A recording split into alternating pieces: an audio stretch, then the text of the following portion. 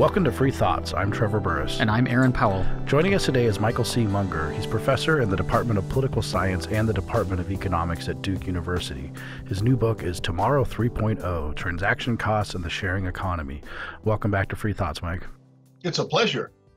So you discussed that in the beginning of the book that it arose from an Econ Talk episode discussion, which I think is great because we modeled this podcast somewhat off of Econ Talk, and Russ has been on here. So in the spirit of that, what is a middleman, and how did thinking about middlemen help bring about this book? Well, middlemen are always one of the problems in economics because Blackboard economics always starts with people knowing everything about each other's preferences and about all the commodities that are available. So all that really remains to do is make the relevant exchanges and go home. But most of the time, I don't know what you want. I don't know what you have, and we need to find each other somehow.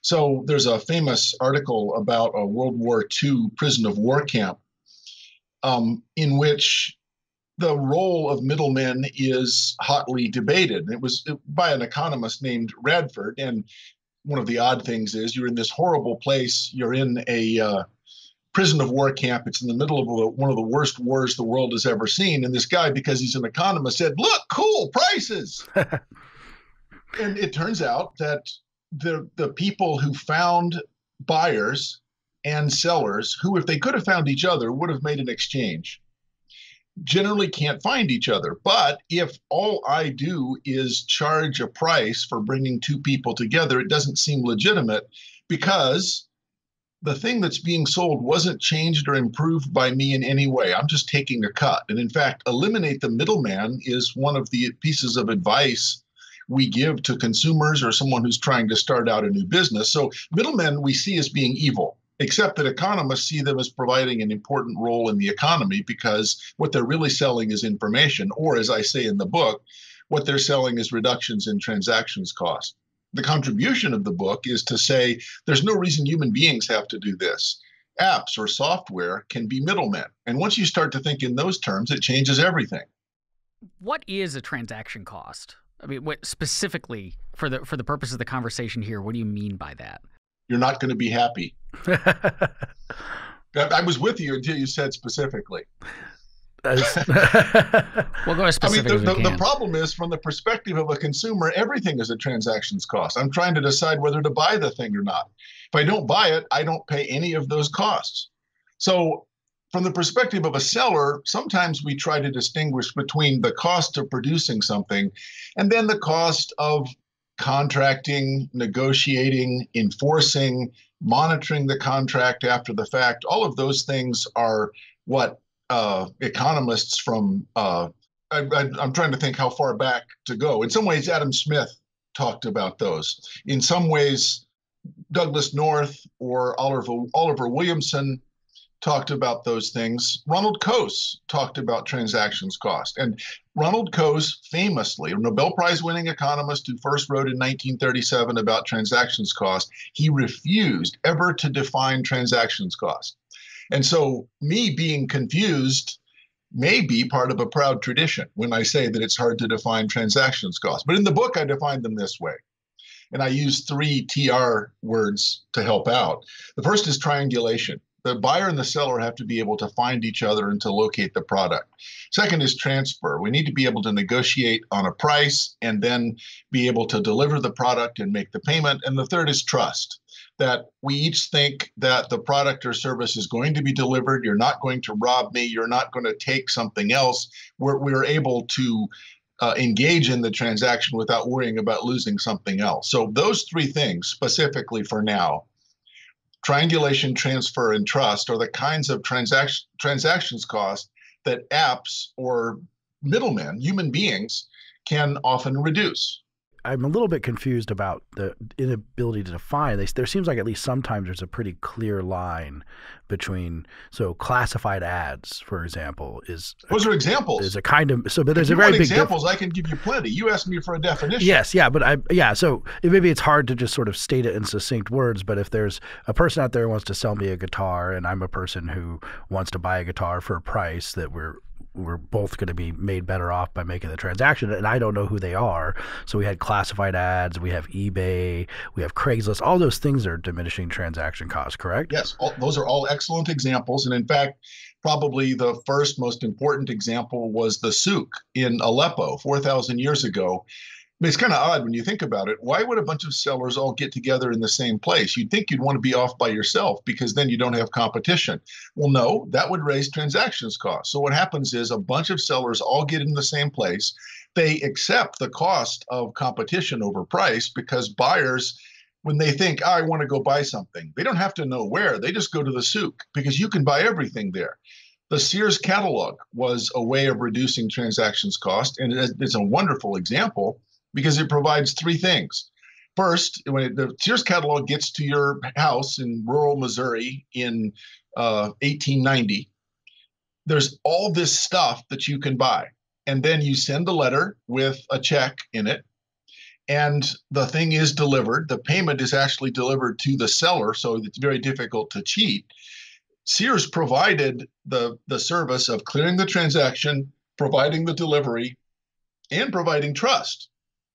When you put all those things together, that's an example of the three kinds of transactions costs I was talking about. The reason it's hard to define is it's hard to say all the things that these examples actually take care of because we take some of them for granted. Once you take a step back, it's actually marvelous that we're able to have so many transactions at such low cost. What about something like McDonald's and branding? Doesn't that seems to be something too? That because if you're driving across the country and you don't know where a good place to get a burger is McDonald's and branding is also kind of doing the transaction cost, at least the trust part of it. It seems.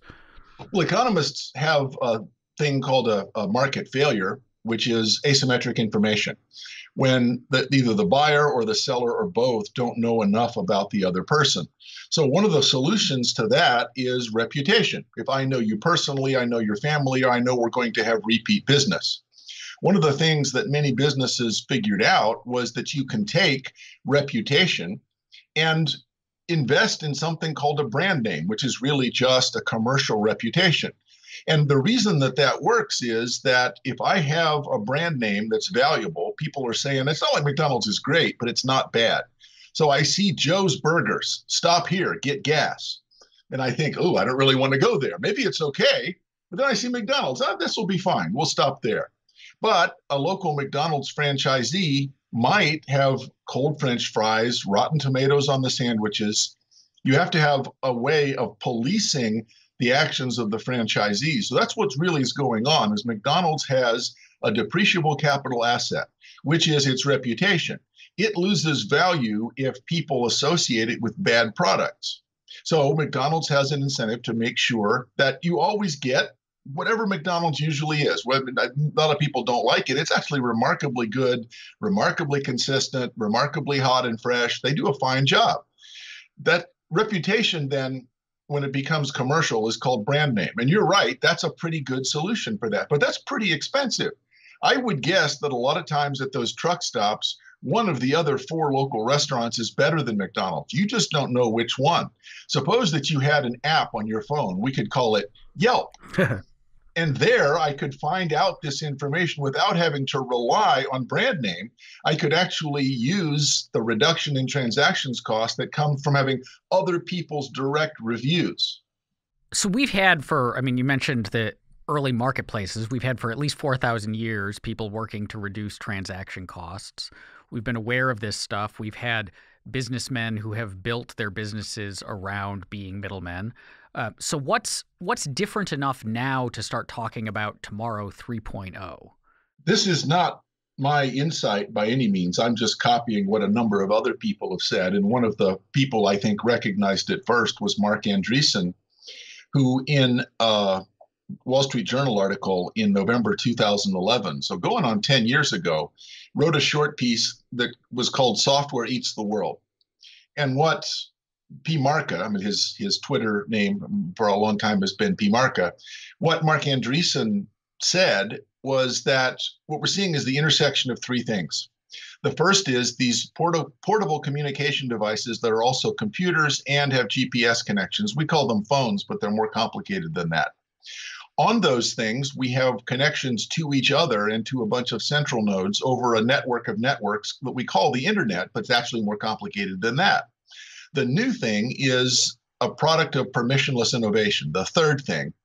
And that is, all I have to do is write some software and make it available on one of the cell phone stores, so on the Galaxy Store or on the iPhone Store, and you can download a piece of software to your phone that can communicate with other phones over the internet. The connection of those three things, phones, apps, and the internet, is what has accelerated the pace of change, because software can now do the things that we used to depend on human beings and brand names to do. Once that happens, it means that a bunch of exchanges that used to be business to peer can become peer to peer. So the difference is that you and I can now engage in transactions that would have been impossible before. That's a qualitative difference. Businesses, and you quite rightly said, businesses have specialized in this for a long time. What the business was doing was selling a product because there was no way to do it peer to peer. The interconnection of those three technologies that we just talked about mean that peer-to-peer sales, sharing, rentals, all of those things are now possible for the first time, and it's qualitatively different than anything has ever happened before.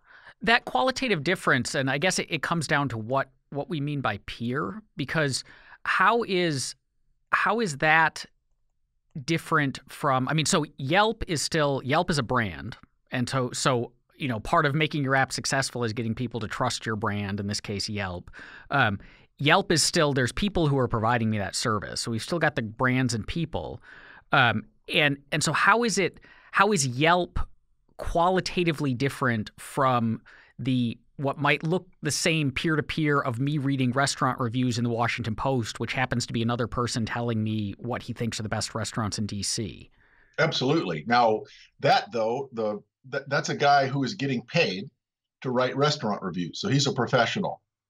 The analogy would be, suppose that you could talk to someone that you didn't know, but that you thought you could trust about where to go for restaurants. Now, you couldn't find that person. Where the Washington Post pays somebody to do it. That's a business. What Yelp is selling is access to other human beings who have been to the restaurant that are not professionals. They're just other consumers. And so that's the peer-to-peer part. Nobody's getting paid by Yelp to provide these reviews.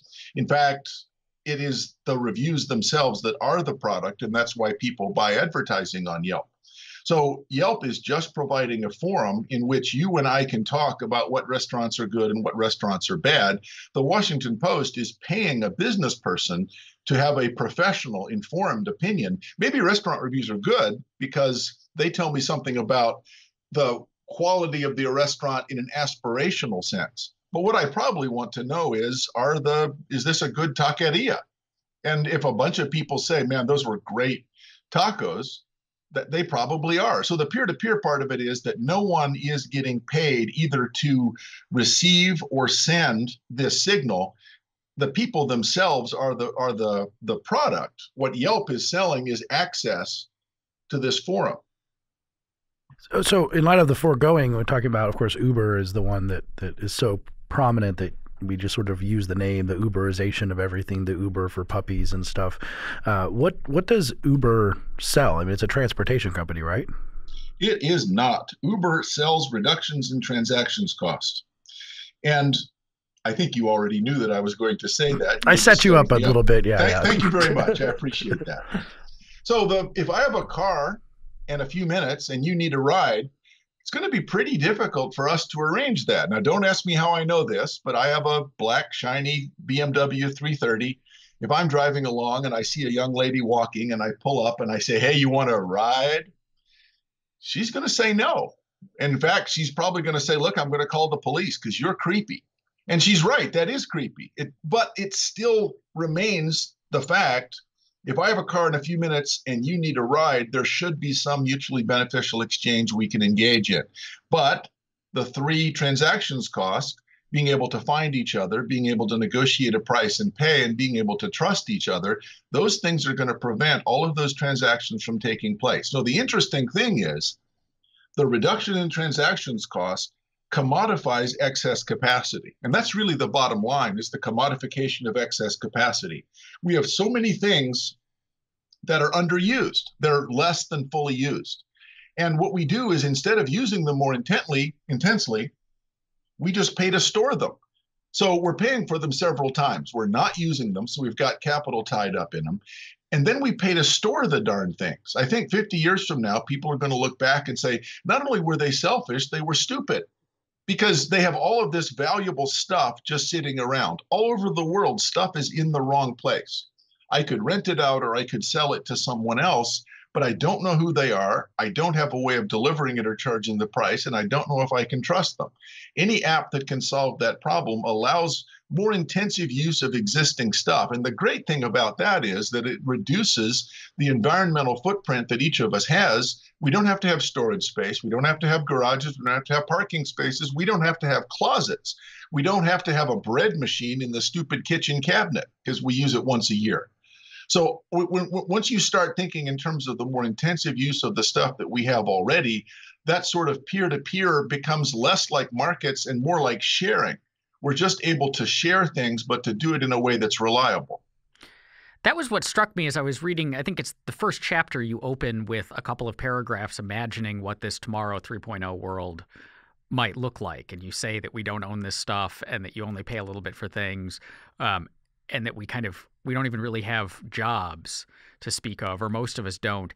And it struck me that it was, back when I was in college, there were a lot of hippie leftists describing their ideal society of, everyone just shares everything and we all just get along. Why do you got to own everything? Why do you got to own What's everything? With the money? Come on. It struck me that, what you're describing is basically the incentives that exist in capitalism creating in a functional version of the world that the radical leftists have told us capitalism was preventing from coming into being.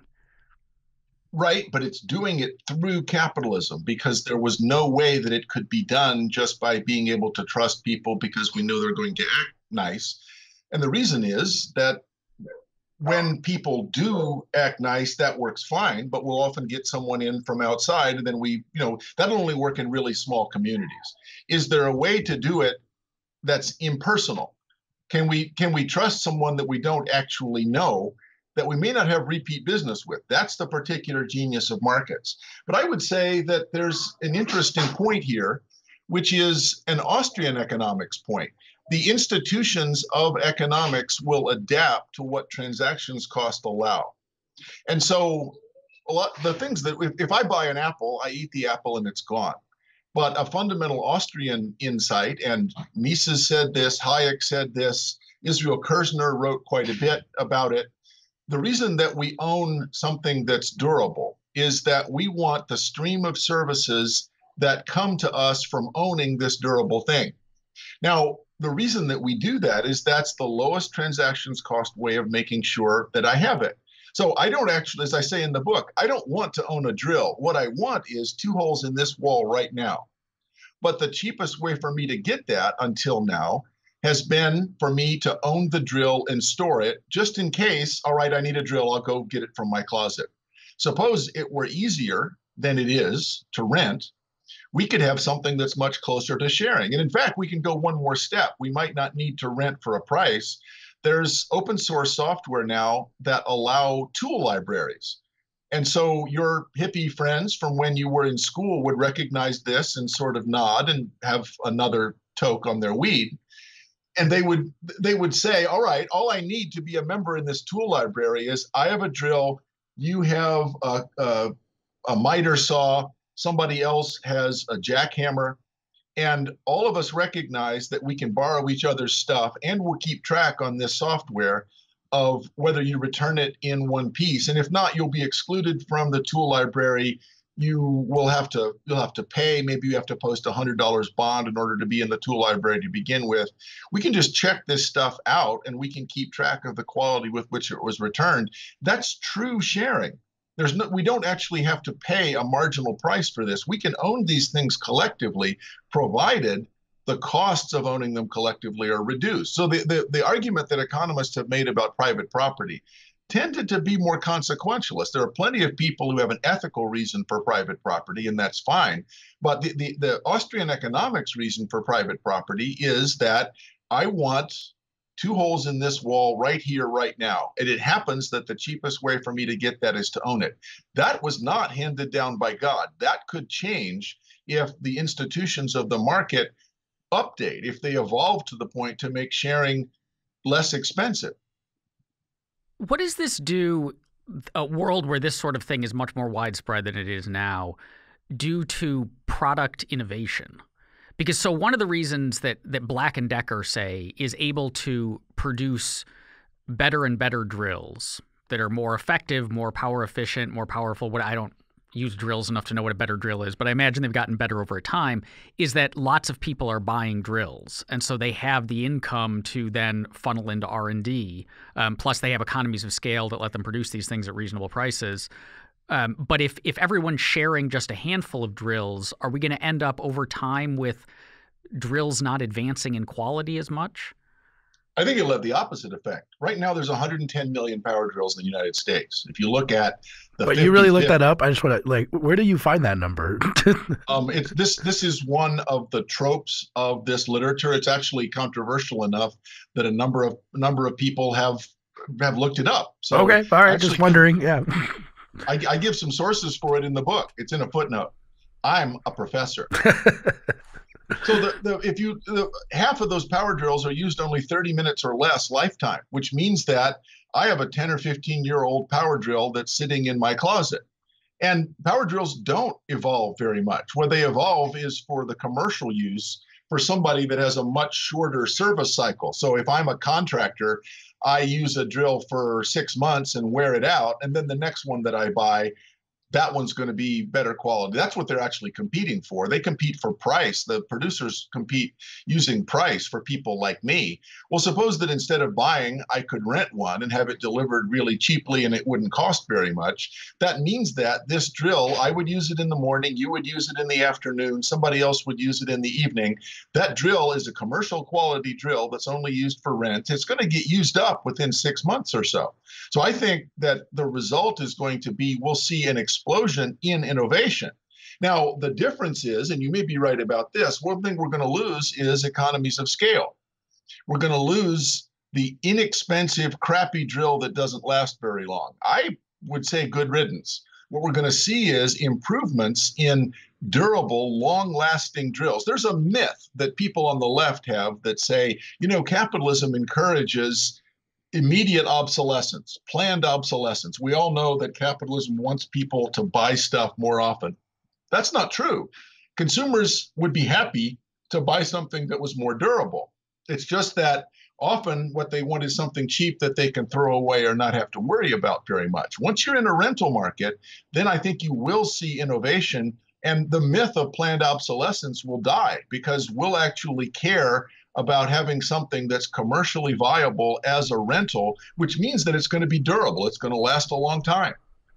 So what are the limits of this? I mean, you start thinking about this future where we don't own drills, we call Uber for drills, and maybe Uber for clothes, and it seems that there are some social attitudes that would limit some of these things, where maybe we want our own clothes in our own way, and definitely our toothbrush and things like this. What are the limits of how far this can go?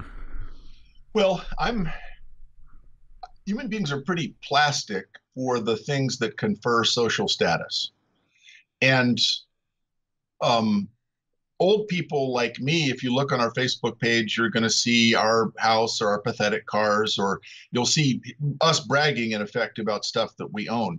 Younger people already are starting to get away from that. And some of the reason is if you live in New York, San Francisco, Washington, D.C., housing is so expensive, they live in pretty small spaces. They're looking for ways to downsize. So instead of collecting material goods, what people are doing is collecting experiences. Instead of seeing their BMW, you see them hang gliding in Nepal.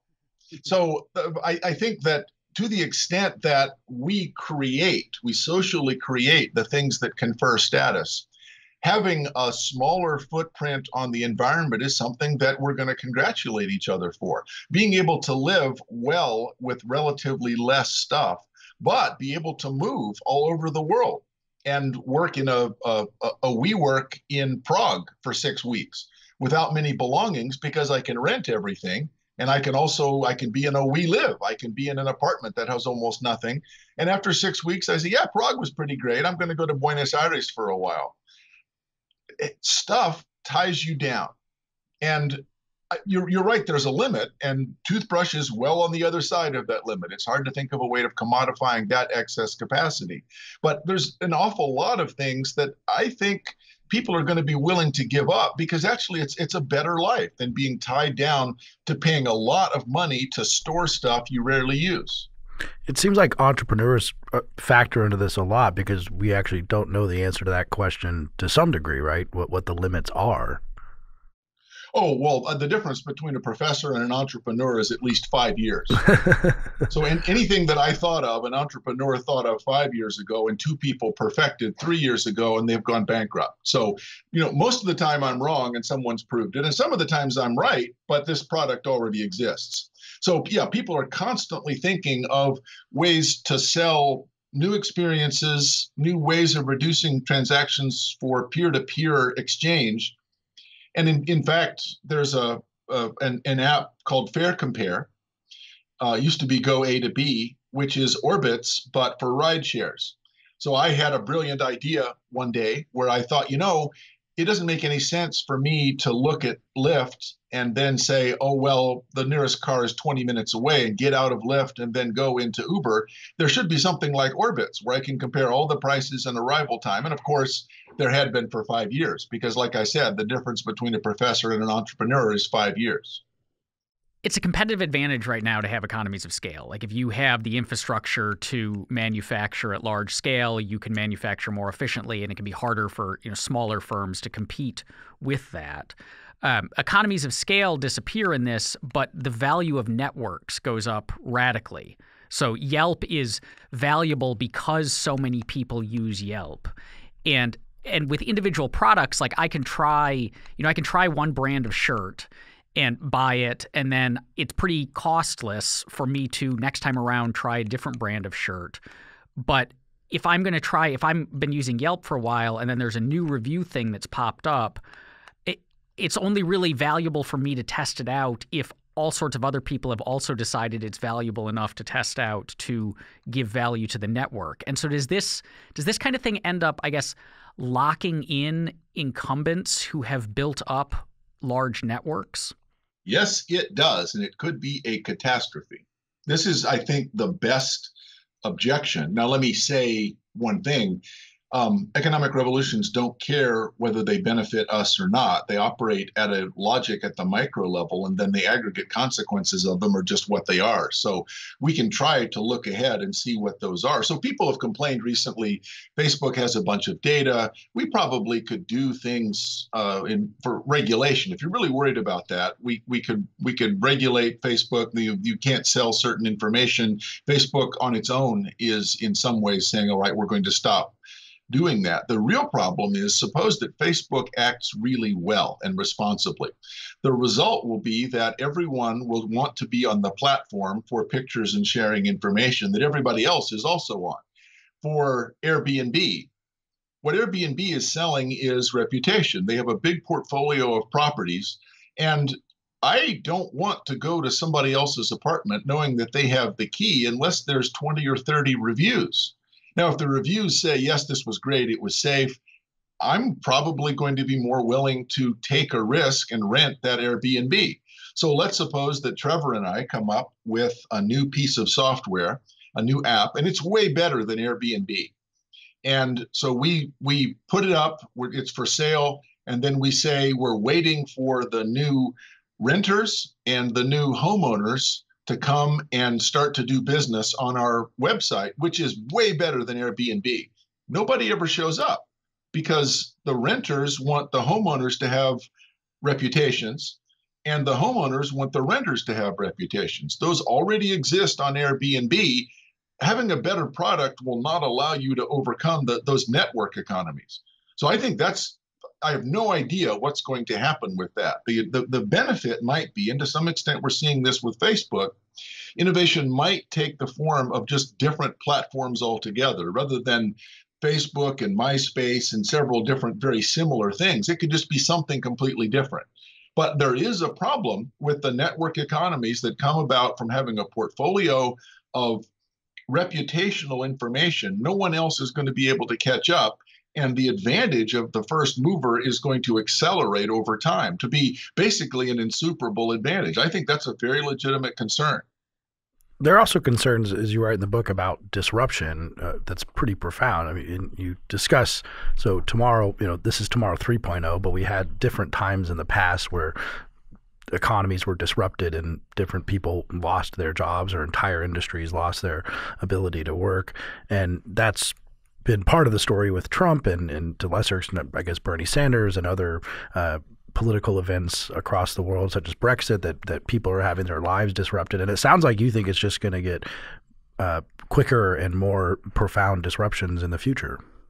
Well, I'm trying to have it both ways because I'm, after all, a professor and not an entrepreneur, so I'm not very good at predicting things. But the plus side is that the cost of many things is going to go down. The environmental footprint that we have is going to go down. We won't need parking spaces or large closets or garages in cities. It may be that small artisanal products that are individually rewarding to make. I can now have a website and have them delivered by Uber in a large city. And so I can make pickles or I can make cheese that is pretty expensive, but it doesn't take that big a market. It's sort of a long tail argument.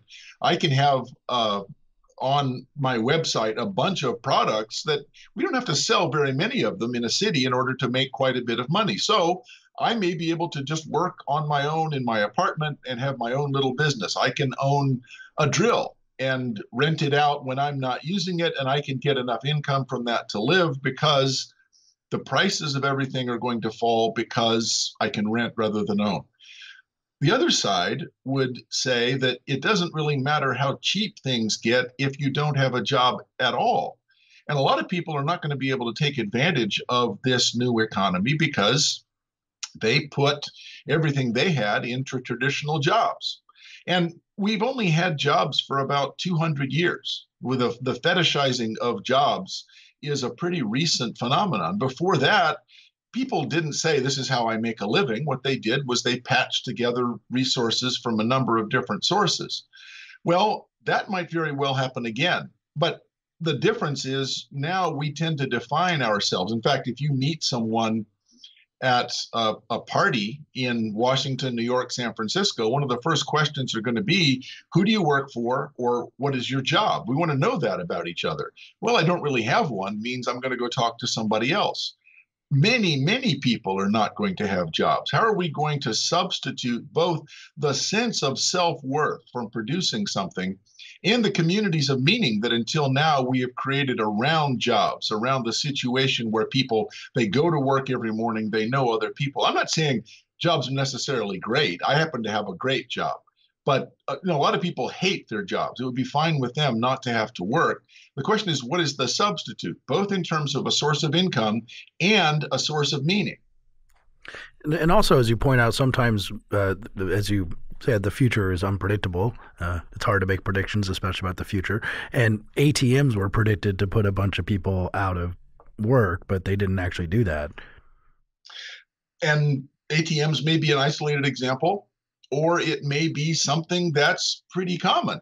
So the ATM example, for the listeners that don't know it, what ATMs seem to do would be a substitute for branches. But what it meant was that having an ATM, you could then focus on the other services that consumers actually wanted. You could have, instead of people standing in line just to cash a check or take out money, all of those people can now use the ATM, which means that you can have a branch with just one or two people.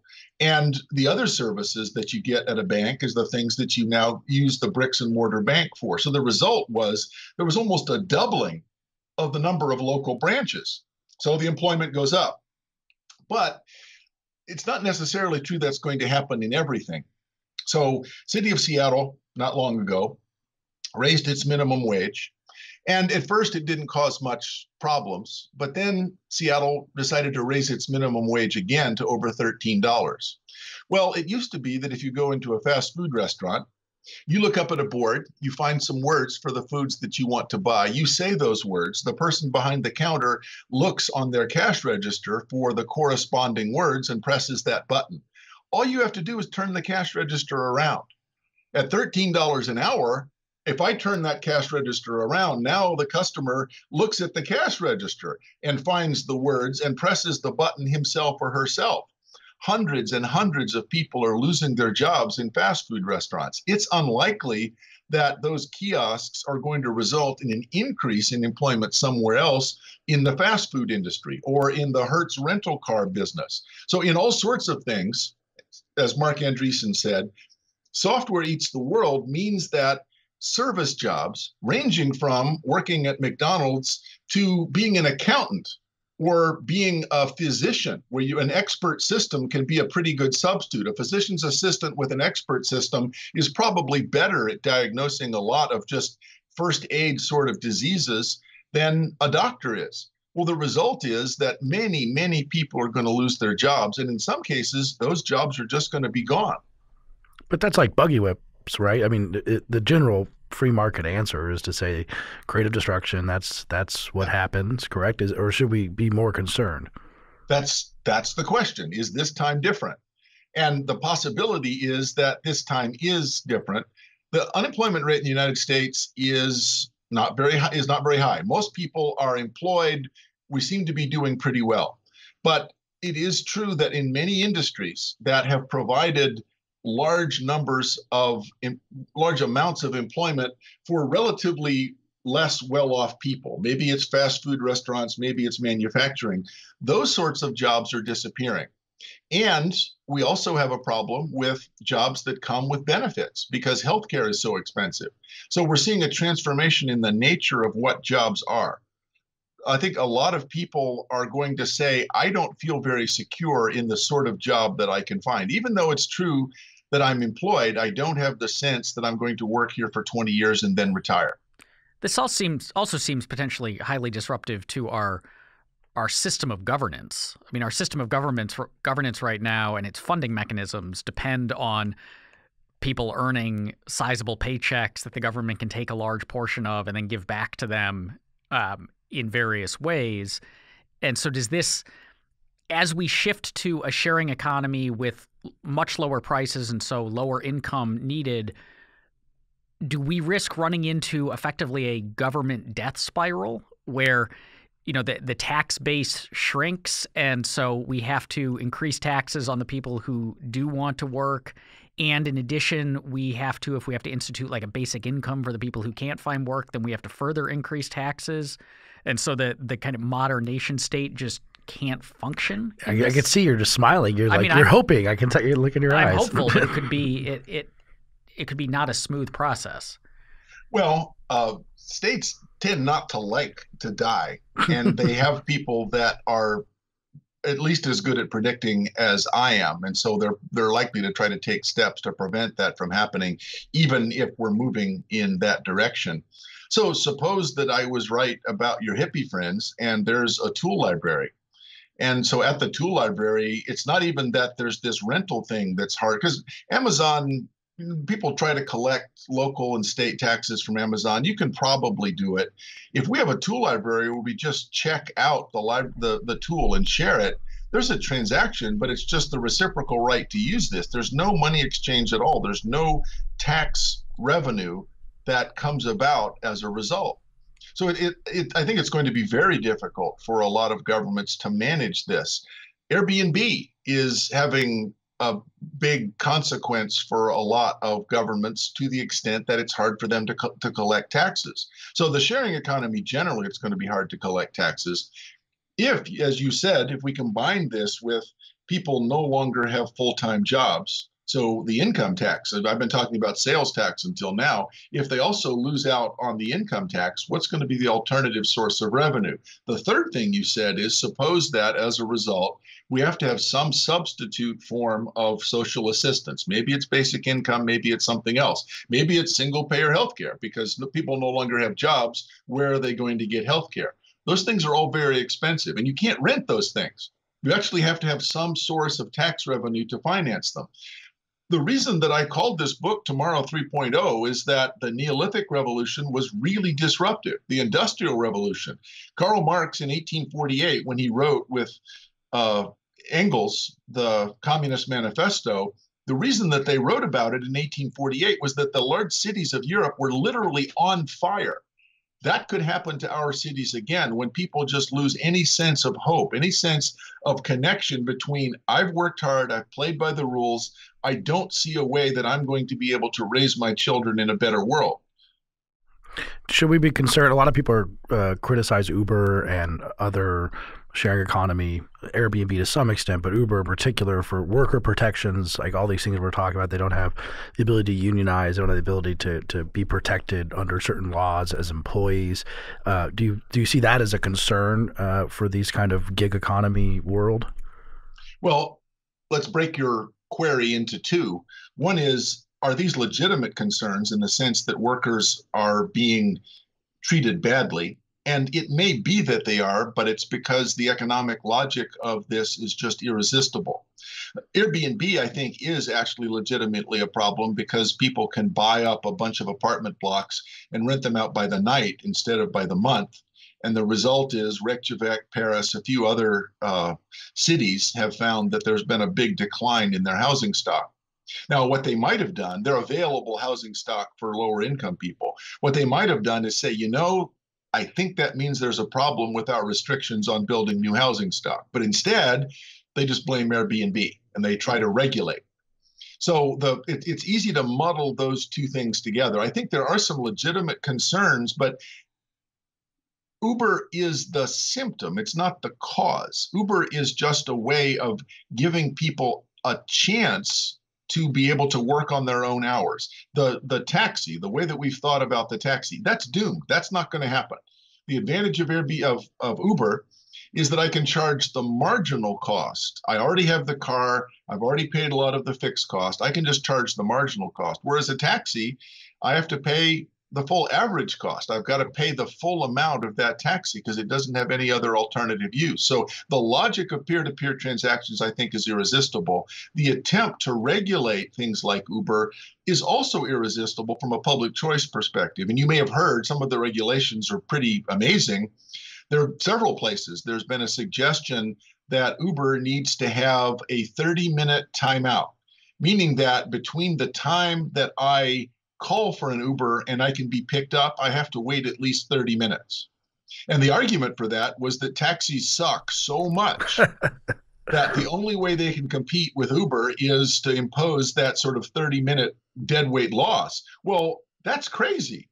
The answer would be for taxis to suck less, not to force Uber to suck more.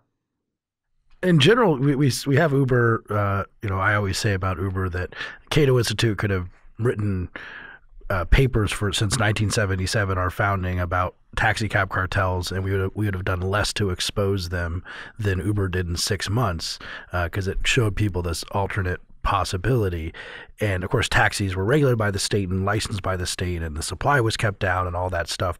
But it seems that the state does a lot of things that can be innovated around in this new world, some of which are meant to protect transaction costs or mitigate, such as licensing doctors or licensing lawyers. That's about trust to some degree. Do we need that in the new world? How much can we undercut existing state programs, licensing, things like this via this magic device in our pocket? It really is interesting that the reason that we have licensing is to overcome the problem of asymmetric information. I may not be able to judge quality. Now, in some cases, if I go to a movie and I say this stinks, I can post my review on Rotten Tomatoes. Other people can look at it. The aggregate consequences of that is, yeah, a few people saw a bad movie, but the result is there's no real catastrophic harm, and I can probably judge whether something's good or bad. A doctor's care, it's hard to tell. Suppose I'm really sick and I end up dying. Was it the doctor's fault, or did I go to a really extra good doctor because I was very sick? And since I was very sick, it turns out that I still died. Only an expert could answer that question. So that's the answer that we have for a lot of the licensing questions you're talking about. I think something that people miss is that most of the board certification that happens for doctors, for example, is private, not public. So yes, I have to, if I apply for a doctor's license, I have to show that I went to medical school. Maybe I have to pass some kind of test. But the board certification, those are actually private nonprofit organizations. So what we could see is a proliferation of certification boards that are not like Underwriters Laboratory. Underwriters Laboratory, or UL, would certify that the circuitry in your toaster was not going to catch on fire. It was not a government agency. It was a private nonprofit organization. Consumer Reports. So I think Consumer Reports sells information about quality, and they manage to do it in a way that insulates themselves from the profit motive. So a lot of nonprofit organizations, I think, are going to be able to provide this sort of certification better than the state can. The only question is whether the state's going to allow it. And that's the interesting part of your question, as it was from Trevor's question before. There's two things going on. One is there really a fundamental problem? Is there some kind of market failure that regulation, if it were well conceived, might solve? And the other is, regulation is often designed to protect the interests of producers, not consumers. And producers need help because they're getting hammered. So if I go to the politician, they can legitimately say, you know, we're really losing a lot of jobs in your district. What are you going to do? It's hard for a politician to tell the difference. So we began this conversation fairly upbeat, gee whiz, and describing stuff that sounded pretty cool and utopian. But I've noticed that over the course of the conversation, things have gotten a bit more grim in our predictions of how this might play out, in our predictions of how the state might respond to the problems that might come of it. So are you optimistic? I'm always optimistic, but that's because as an economist, I am so used to being wrong about predictions.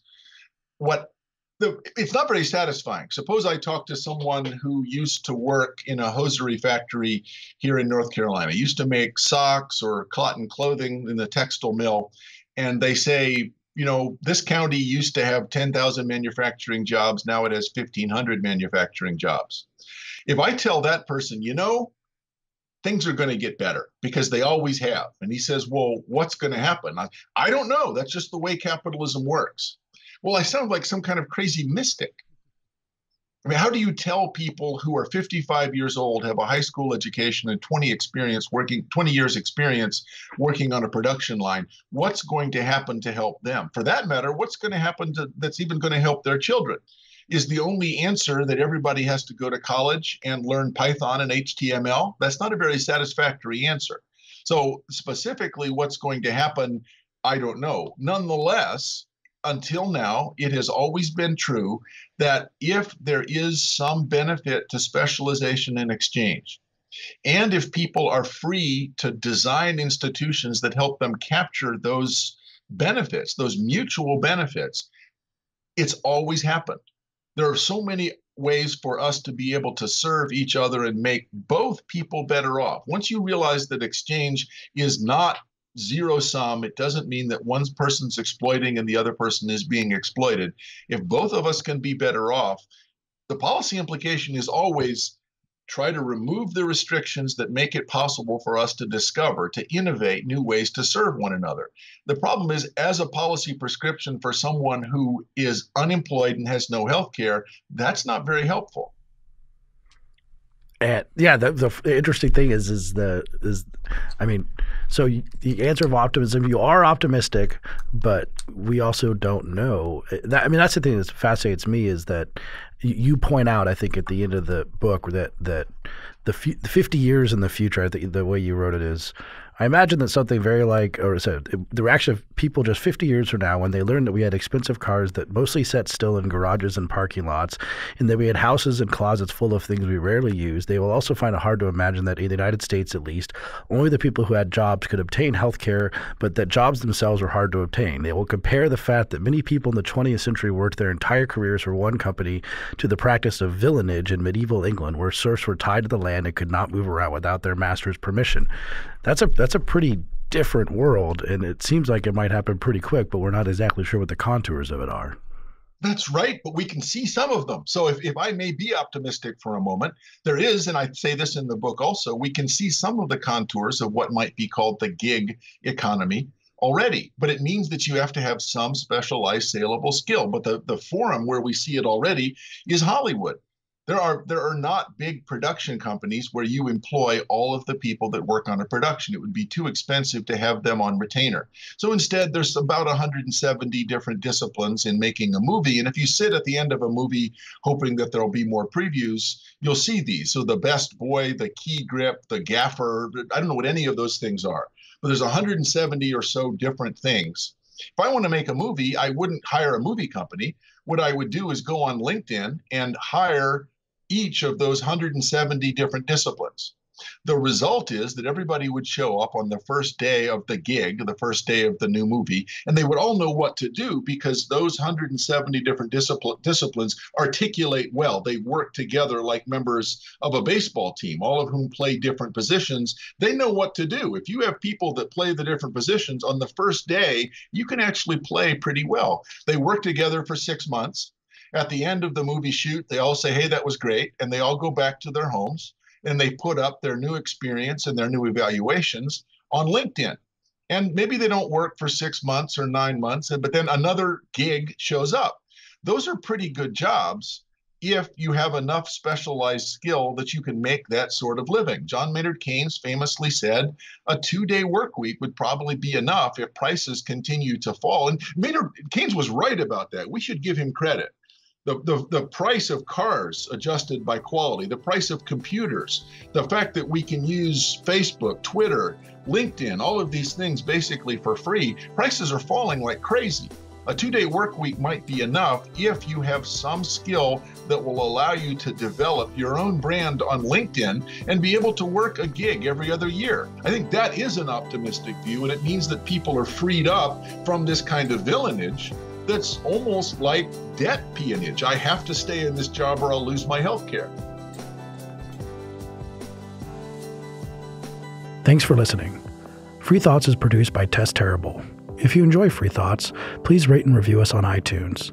To learn more, visit us on the web at www.libertarianism.org.